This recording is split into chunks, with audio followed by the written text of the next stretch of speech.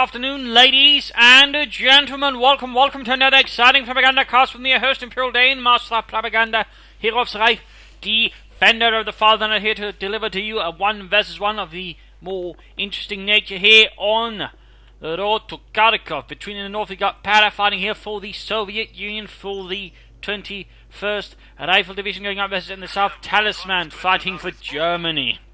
For the 3rd Panzer Division, here we got Counter Support, Shock Rifle and Armoured Assault Tactics versus Talisman's elite troops, Mechanized Assault and Lightning War. The Maschinengewehr team is awaiting orders. Plenty of counters there for Para. For Talisman, we're seeing a rather standard MG Grenadier start there as well, so no huge surprises from either side. Noting though he's not interested enough going straight for his fuel point. He's heading up the east part initially, and then going the other way. Strange capping order right there from Talisman, to be honest.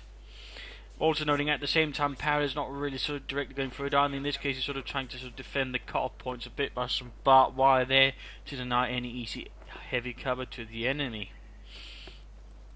Other Grenadiers advancing, MD-42s moving up now, pushing up the east. It's a slightly peculiar sort of capping order there from Talisman. Overall, not what you'd call very focused or specific, but we'll of course have to see how it works out. More heavy cover there, grabbing more points, fuel pump being grabbed there. More conscripts on the way there for Para, and more Grenadiers for Talisman and for Germany. Deutschland. All quiet so far there, and there we go, first engagement, Pioneers versus Engineers. Looks like the Engineers will have the advantage here should it actually continue, but both units sort of pull away from the other one. Conscious moving up, and that's definitely meaning the Russians will have the advantage here. The MD-42, for example, is all the way up here, not supporting much of the sort of the main effort. Leaving the fuel point and surrounding points there a bit more exposed. Certainly striking us a bit of a peculiar spot to place an MD-42 all on its own. A good assault there, for example, some Molotovs could very quickly flush it out, or perhaps even take it. Grenadiers moving up, there comes in a few hits there. Shots fired. Ivan's dropping dead. Yeah. More troops moving in there, more just sort of bleeding out there. No huge movement there in the engagements. Engineers probably find themselves cut down. There we go, holding up the victory point there from the Russians. MD-42 just tearing them down with bullet after bullet. Sniper on the way there for Talisman, hoping to bleed out the Russians. Interesting move there, probably more effective has been versus the Americans or the British, but there we go. Sniper against Para, who by the way has now gone for conscript support, opening up there for hit the dirt, submachine guns repairs, rapid conscription at a bit of incendiary artillery barrages. Talisman has yet to deploy a doctrine. Obviously we won't be seeing anything to Paris there for at least a few more minutes until the point's hit. Going safe for the Kharkov point, not bad then, basically sort of, keeping some units to occupy the front line troops. They have Talisman and the MD-42 here to go straight for the Kharkov point, which is completely undefended. Well played there by Para, well played there, realised sort of how Talisman's forces were precariously positioned and took advantage of that to sort of really deny him resources. Very well played there. We got Pioneers with a Flammenwerfer up there, constantly hanging against MD-42, heavy cover there, structure cover there. MD-42 will not be able to last. The only, I think, advantage here for Talisman is that Para has yet to upgrade for Molotovs, and that could happen anytime soon. In fact, it's going to very soon. Interesting enough, he's first researched anti-tank grenades rather than Molotovs. Slightly peculiar decision there. But there you go, MD-42 flushed out, and there you go, setting up, wasn't quite quick enough to retreat it, but there you go, will retreat. Away that MD-42, while he did something, ultimately it was very limited and probably better served, supporting the other frontline troops here. Instead he sort of rather split up his forces severely. He's now desperately trying to retake the Kharkov point with some Pioneers and a Sniper in next to cover with nowhere to hide for the Sniper, and the Pioneers won't be able to screen the Sniper for much longer either, so this is not really a strong tactical position there for Talisman. He's going to have to fall back pretty quickly, and ultimately that means he won't be able to get his fuel and cut-off point back. More further pressure here, Grenadiers versus conscripts. Conscripts moving up here as well. Engineers, what are they mining there? There we go. Good job there, good job there. Troops reinforcing. Take up down there for Talisman. He should probably like to make a nice company up as soon as bloody possible. Enemy forces are securing our territory. Points there being grabbed, points being held fervently for the motherland, but oh, no, mind you, flanking, but they're themselves in a bit of a rubbish condition. There you go, rifle grenade gets poor Serke, he's splattered across the ground, and bullets there might soon follow in and to the great big Soviet in the sky. There you go, more firepower being presented on the right flank. No light coming on us coming up here for Talisman, despite having plenty of resources to actually go in that direction. Do any machine gun upgrades for the Grenadiers, perhaps? Likely. There you go, concept pushed away. Sniping for 2 needs to move ahead. He needs to put up some more pressure there, Mr. Talisman. Parallel on the other hand just keeps sort of going at his opponent, ever slowly closing in on that. The 3 command points and the submachine guns he can then go for, and he also constantly applying pressure here to the cut-off point. Very good, very good. Going to make it harder again, so once he sort of continue unintended up here, for example. Of course, then he gets cut off from his own fuel points. He has to then push for this fuel point, which of course leaves other points then vulnerable to harassment. So it's a rather tricky position. Now, they got a scout car on the way. That would certainly help a bit with all this harassment, not a lot. But you know, if you were to then, for example, get a second scout car out, he could possibly just deal with the harassers. Another option would be a half track with some infantry in it, preferably Panzer Grenadiers. That way you could very much rapidly react to such harassment and put a lockdown to it, and so you know, quickly move on as well to the front line. And of course have to see how it works out. And meanwhile the snipers sort of bleeding up the rations as they slowly advance. But Power here doing a good job in denying Talisman as much fuel as possible. But he's not really responding to the push up there on the right flank so far, though. Looks like Russians are slowly being dispatched now. Support weapon company up here for Parrot, but nothing out of it yet. Light puncher Speedwagen 222 there, mobilizing, moving ahead at full speed. Wrecking some trees in the process.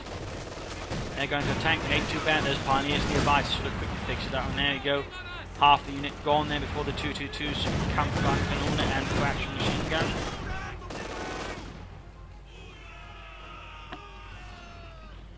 Looks like they realise and there's an easy tie, then begin rushing down. We got a maximum up there for Para. You got more Grenadiers, this is enough not to see some Panzer Grenadier. Medic bunker up there in a few moments. Pioneers need to retreat.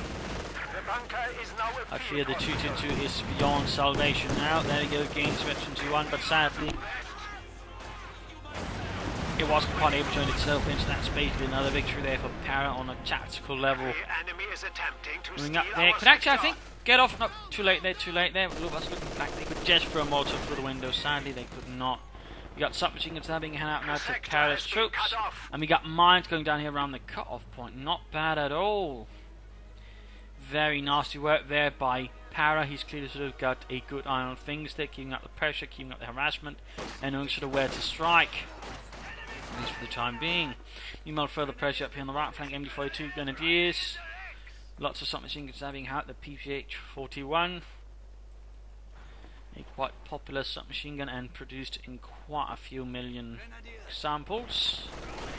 Here you got Maxim there versus the MD-42 Maxim, no core negative cover and import weapons first off shoot, but at the same time it's approached itself, so could go either way. And as of course there's some Grenadiers flanking, in which case the Maxim both have to pull back, but the MD-42 is also forced away there, so getting interesting at the same time though, as the Maxim sort of being dealt with. We've got constant flanking in there, we go opening up at close range for the submachine guns, turning into the Grenadiers, forcing retreat there. We've got losses here from Talisman, by the looks of it. The Grenadiers was wiped out there by the Russians. Bit of a loss there for Talisman and for Deutschland. Para keeping up the pressure there, keeping up the harassment as well. Relentlessly so, making sure the Talisman can really breathe easily for any point in time. Continuing up there close, one option here could be to go for elite troops and pop a stun grenade, but in this case the conscripts were a bit slow in health to sort of really pull it off. But they could have perhaps done it. They've been a bit faster to rush in there against the Grenadiers.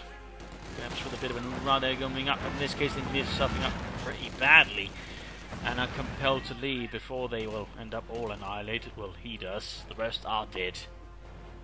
Beyond salvation. Pioneers flanking in there, using their flank there to scour the surrounding ground.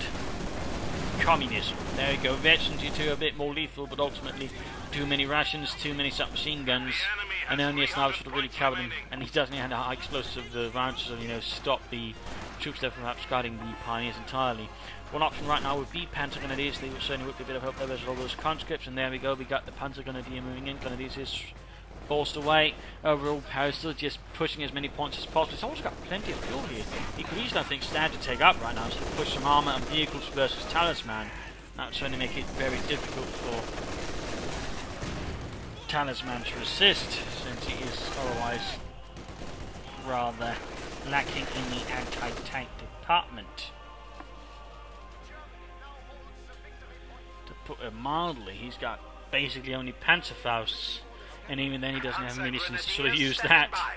So he's actually in a pretty scary situation when it comes to dealing with armor. At the same time, we got a mortar out here for power to sort of deal with the darkening Germans. Can also be used to lay down smoke screen, which of course is always quite handy. So of course the question is, will he try and go for some larger armor right now? Some T-70, Station 6s, or will he try to play ahead for the mechanized armor company, though that probably wouldn't be quite as advisable.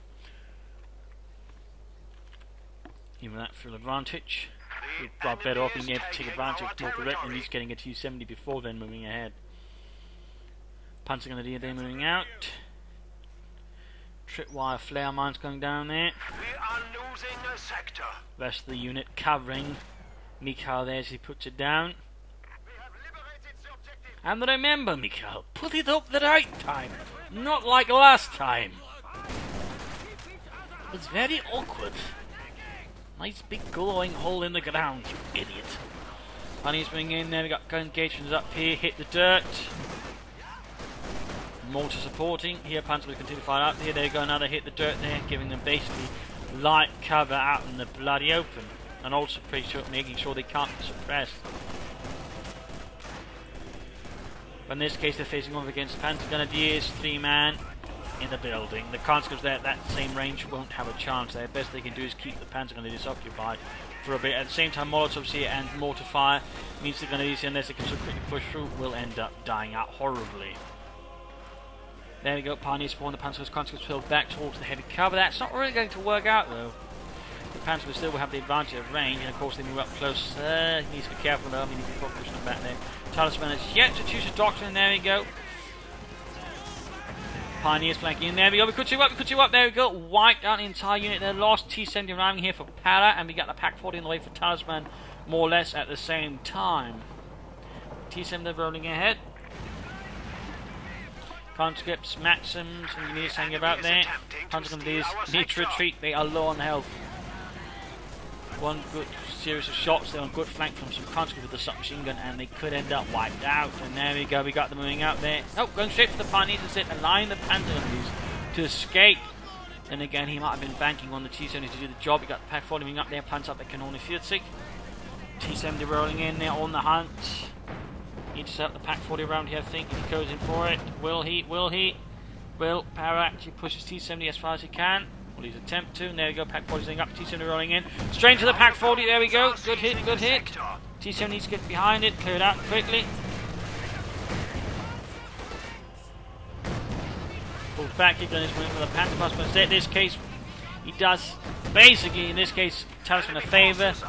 He moves it in a very predictable manner, allowing him to just set up and shoot a final shot there. So, had he taken, I think, just driven down here instead, got passed through here, he probably could have gotten the T-70 out there. Instead, he basically chose to sort of maximise the time there for the Talisman to get up his Pack 40 and then sort of set up, and then take the path where he could sort of, easily shoot it down. That's a bit of a mistake there. Incendiary barrage down. I don't think there's much to be gained there, really. He'd be better off actually, I think, utilising a rapid conscription, building up a large surplus of men to just keep on with his aggressive tactics versus Talisman. Mortier close being rocked out there by the MD-42 crew, heroically fighting there from inside the small wooden house. We got Take up here, Supplement Corps going up there for Talisman and for Deutschland. We got another T-70 on the way there for Para, another light tank. Comes there with the PP-841 versus the Grenadiers. Hitting the dirt there. In this case, though, it's a bit too late. The conscripts were already low in numbers and health there, so even with the Molotov, That's just basically another wipe there. So right there, Para might have just gone a bit too confident. He's basically paid a quite steep price for that in men. Panzergrenadier sitting fourth there for Germany. Sniper supporting. And then they're going to send the explosive round. Or Beobachtungspatronen. Basically observer round, which I suppose they use to sort of mark targets with. In a slightly more flashy fashion. Which of course we'll be getting here from the Suprema CoH2 Ostwind Panzer IV. Second T-70 there arriving. Sniper there hanging about.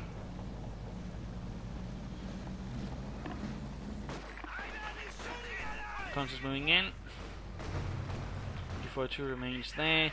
Still a bit of an awkward sort of setup there, and overall not one that allows Talisman to actually control this fuel very efficiently. Again, it's showing Para gets the most fuel.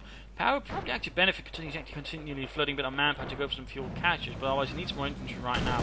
He marks even the striking grenadiers. Need to be careful, of course, with that Pack 40, that Panzer Abwehrkanone. There we go. Need to pull back the T-74, it's too late. And of course, there's always the little trick there of just basically popping crew repair to ensure it can actually take a third shot. Rather than just only being able to take 2 shots before turning into a ball of fire and death and pain. Pioneers there, dispersed by the T-70, 45mm turning into them.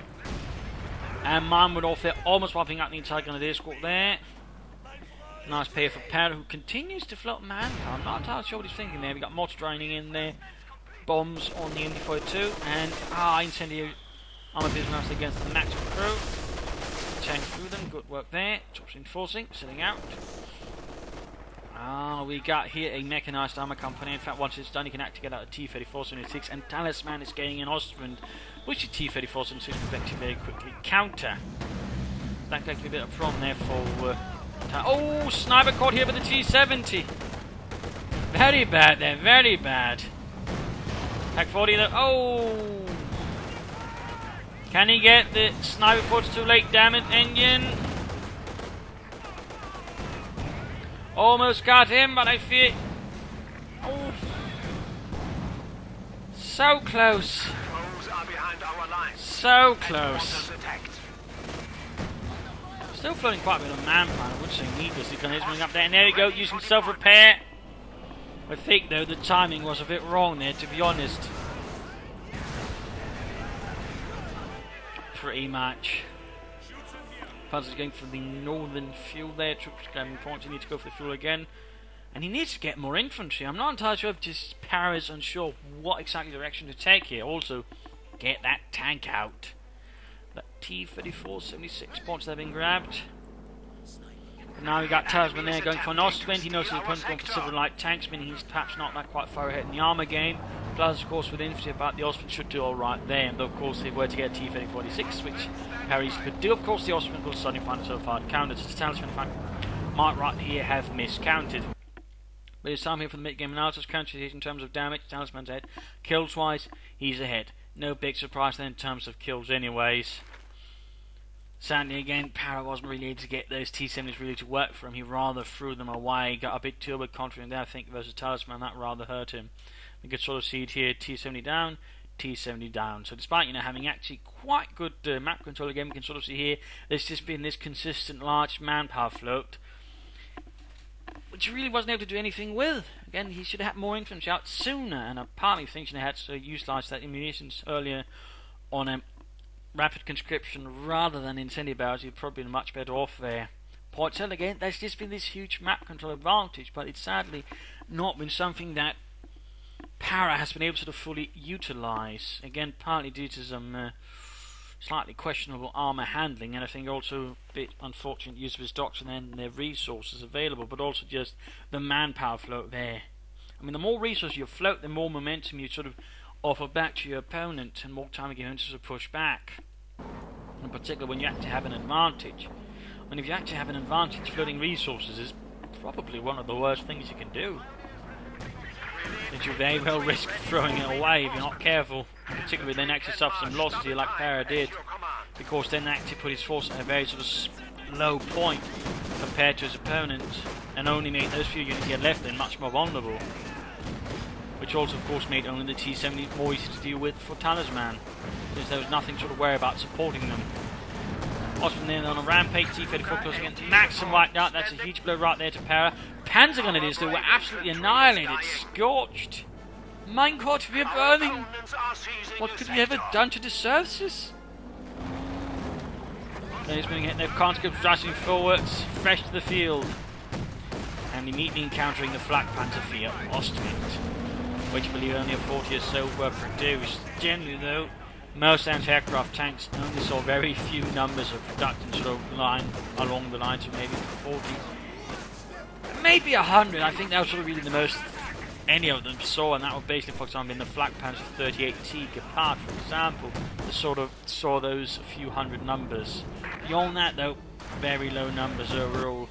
Most mobile anti-aircraft guns have been on half-tracks or trucks. I mean, more of them were just basically towed. There you go, T-34 striking against the Ostwind. The Ostwind clearly not prepared for this. Of course, Talisman probably not prepared for it at all. And one option we probably shouldn't get is actually calling in Sturmgeschütz for transport, but I do believe the Ostwind's going to go down though before it can be saved. It's an explosion around there, doing a nice bit of damage as the Contra could still rush at the sniper. In fact, looks like they go straight for him. Good to what he's talking apart with the Ostwind to save the sniper. Oh, no, he's talking apart with the Ostwind to kill the sniper. Oh, he got it, but that would have been really, both players were talking apart what's going on there to sort of just see the situation there with the sniper and the conscript with the submachine gun. That would have been really awkward. There you go, T-34 from them, we got the Stuks still moving in. Again, we see here Para feeling very confident. Might be able to get that Pack 40, still needs to be careful, he needs to support it, needs to get some troops here again to push for the core point. And of course he doesn't know about the Sturmgeschütz, so I mean he could try and just sort of knock out the Pack 40 and then sort of get hit by the Stug if he's not careful. He almost got the Pack 40 crew, veteran drawn for the T-34. There you go, we got a Panzerfaust off. He lingered too long, and now it's in fact caught at a quite decent distance there with the damage engine in front of the Pack 40. And again, there's no infantry about to support because he's been floating manpower continually. He doesn't have anything that can rush over to the T-34 to support it. And now we got the Sturmgeschütz out here for Talisman. We have lost an MG team. MG42 though was lost right there. That's actually a harsh loss for Talisman. He's got a Maxim, but oh well, Sturmgeschütz rolling hit there. Conscript up there to repair the T-34, bit late there, They probably should have more. Conscripts are not exactly fast enough repairing a T-34. Are we moving in there from the south? The machine gun, first shot misses. God, in Himmel, Reinhard, where did you learn to shoot?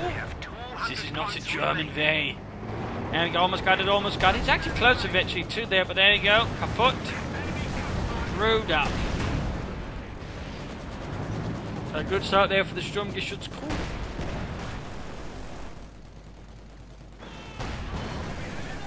Pioneers, they're gaining veteran T3. Molotovs on them though. More snipers on the way there for Talisman. Could consider throwing on Pendulum machine gun down. The Sturmgeschütz does turn a bit of anti-infantry firepower further on. And there we go, we got the T-70 on the way, we got a Maxim on the way. Interestingly enough, he's not going for the T-34, going for the T-70, and he's not getting a field gun either. Curious set of priorities there. I suppose he just doesn't feel the Stug is very much a threat, in which case he is to be sorely surprised. Do not worry, Dimitri, it has no turret. It is only lowly Stug. What could it do to us, the mighty Soviet army? Straight into a Maxim. Great start there to the assault, pinned and suppressed. And here's a quick check for them before two can actually flank the Maxim. Stug supporting the machine gun and main gun. T-70 flanking in the Pioneers, a bit of trouble. Stug quickly orders only to shoot at the vehicle to turn against the T-70. Good hit there, good hit. Almost got the Pioneers, but at the same time remains with the Narc 5. The Stug. Stug misses. Reinhard! No, MG4 they're actually tearing apart the Maxim, but getting torn apart with the gun. It is up close, mortified, raining down. Maxim pushed away. Panzer gun is arriving here alongside a sniper. He's now at the front here. T-City pulling back for repairs. Maxim setting up to scrap victor points. Active Guard now 3 machine guns. 2 of them Maxims. Maxim not frightfully effective versus the Stug.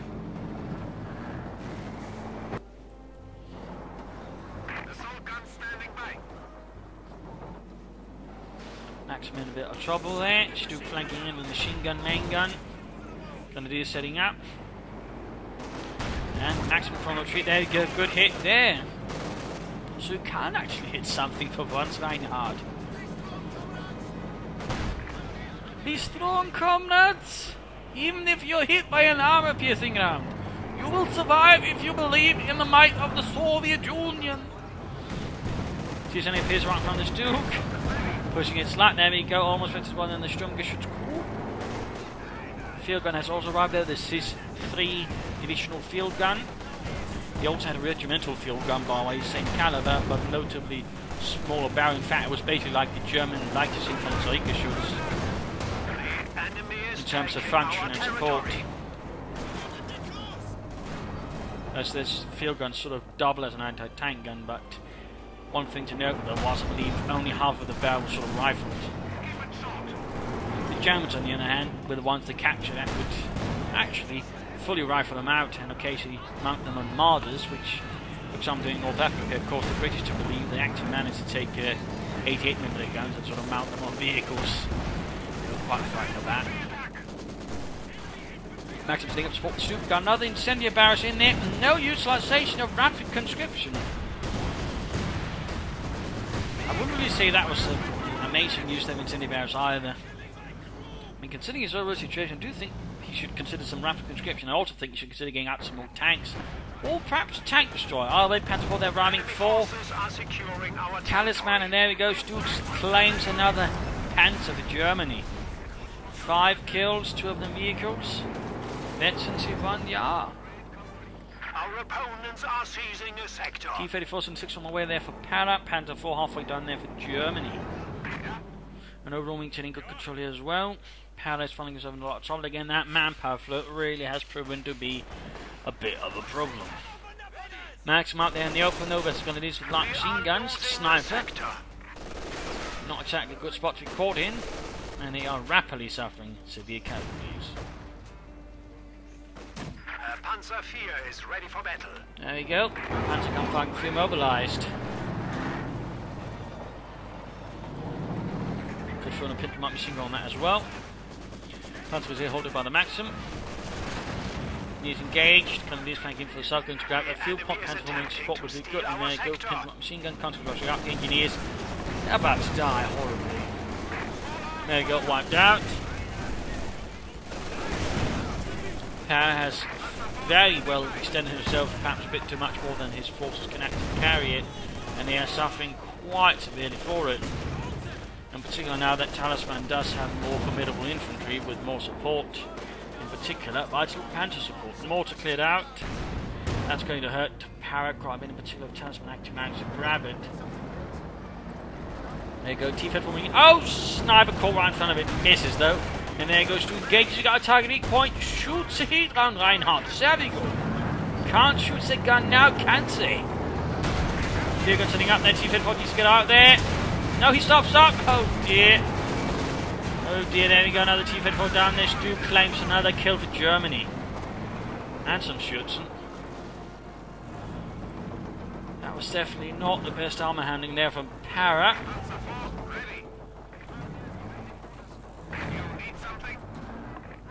The field gun was sadly too late to support the T-34. Not entirely sure what happened. Of course, this is jogged up there. We just sort of only briefly clicked there. I mean, just sort of small parts which you just ordered to sort of fully reverse move up here.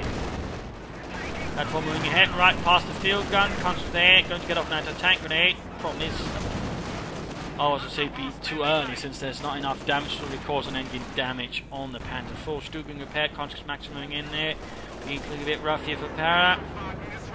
He can get himself another T-34 ready though, but he needs at least another field gun to support the counter invasion.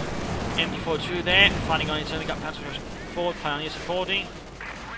Field gun east out flank here by the German Panzer crew. Not enough to support it. Anti-tank grenade already thrown, he's got nothing else to throw at it at the moment. Field gun crew dead. T-54 and 6 number 3 on the way. Maxim versus Grenadiers. We got, of course, the Stukas calling as well. There we go. Damaged engine on the Panther 4. Sadly, he's got nothing to really further take advantage of that. All Pioneers pushed away. Suffering too much. Now Maxim moving up. Overall, pushing at several fronts here. And Talisman is so far succeeding quite nicely since most of the push at least are supported by some kind of armour. Now Paris just down to 3 machine guns and 3 infantry units. What? 7 kills on the Sturmgeschütz. Yeah. Look at this Reinhardt. Even you can be a hero of Germany. On the Eastern Front anyways. T-54 and 6 number 3 done. Another machine gun on the way from Talisman, so he's adding in some more machine guns as well. There we go. Yuri dead for the might of the Sturmgeschütz. Wrecking the mortar here, leads to Timothy, and there we go. T-54, Maxim, Conscripts all supporting it by the looks of it. Duke begins to fire away at the constant machine guns, blaring down, main gun bombarding.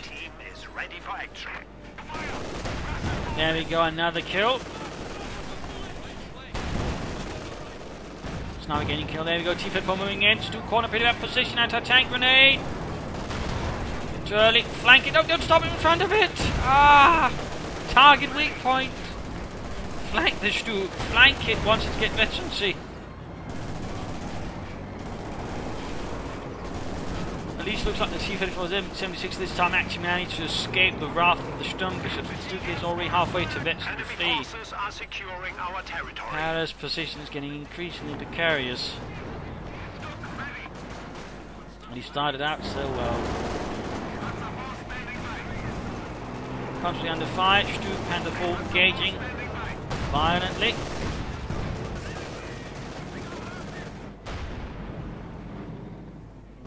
Fun fact about Stooks, as the war progressed, they're increasingly used to a variety of roles besides just assault gun. I mean, some actually put into sort of tank destroyer battalions, which has caused some people to believe it was exclusively a tank destroyer. It wasn't. Because by same logic then, it's also a panzer, because it would also put into panzer battalions wherever they needed panzers. In particular, the Stu 4 was actually used quite a bit in that regard. But again, this sort of highlighted part again. Utility of the Stu, but also just a situation where they basically were lacking in equipment throughout the war. How bad things were. Oh, Max put a bit of trouble there. More kills from the Sturmgeschütz. Push here for the eastern side. Max and conscripts, but again, very little anti-tank support here from Para. And again, floating manpower once more. Could at least consider another T-34, or perhaps an H-35, or some S-76, but there we go, another T-34 there on the way for Para, Panther rolling towards the east.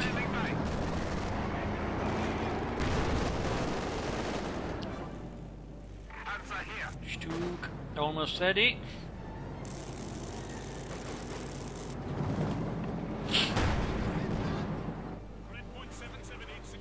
Grab the point there, grab the point there.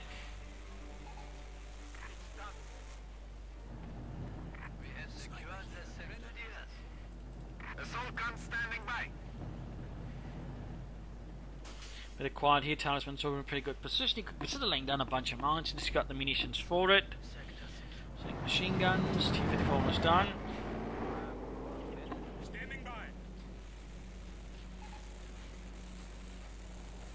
There you go, an additional T-34 rides here for the motherland to support the 21st Rifle Division, to hold the line and repulse the fascist invader.